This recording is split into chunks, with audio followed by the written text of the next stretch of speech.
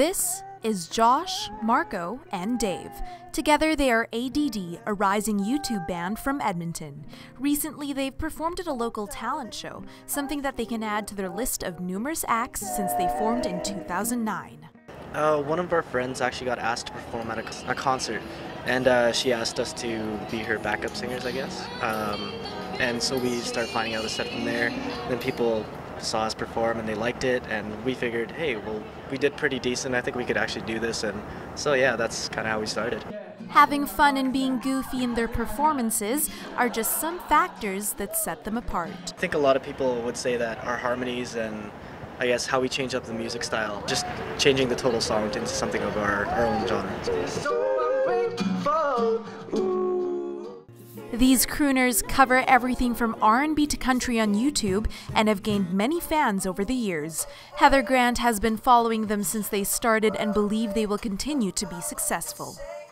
It's really clear how much of a passion they have for music. It's not just, hey guys, let's film this song. Like, you can tell that they've actually put thought into the harmonies and who's going to come in where, and just how it all comes together. It's not just, okay, we're going to sing this song, I'm pressing record. The band takes inspiration from various artists, even the ones they've competed with.